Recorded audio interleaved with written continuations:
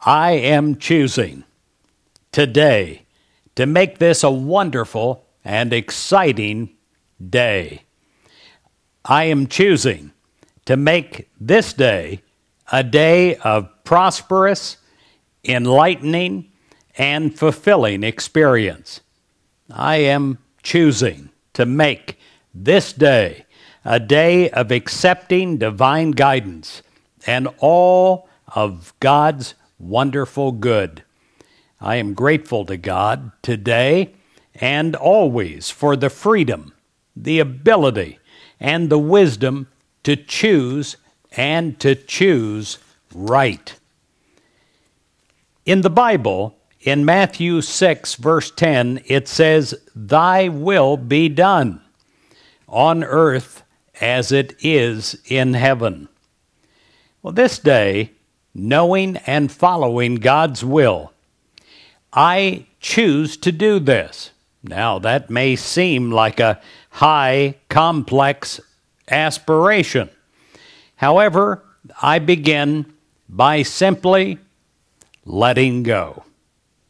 I let go of all that is heretofore concerned me, and I accept God's will of good is active in my life.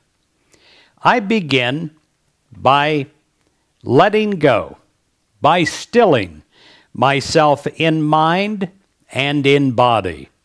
And when I am still, I'm more aware of the wonder of life moving in and through me, and the wonder of life that I see in my eyes all around me.